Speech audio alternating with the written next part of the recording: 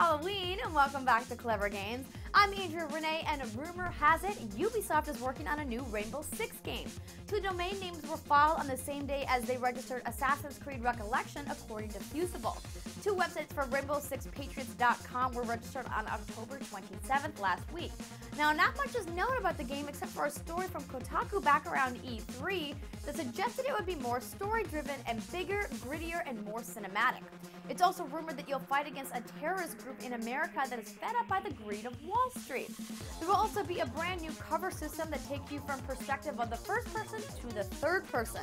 And supposedly, artwork, logos, and assets are already in one Neil Gaffer's possession. The full announcement should be coming sometime in November in Xbox World Magazine. But what do you guys think? Are you ready for a new Rainbow Six? What about the plotline? Sound a little too close to Occupy Wall Street? Let me know your thoughts in a comment below. For more gaming news and headlines, be sure to follow us on Twitter @CleverGames. I'm Andrea Renee, and I'll see you next time.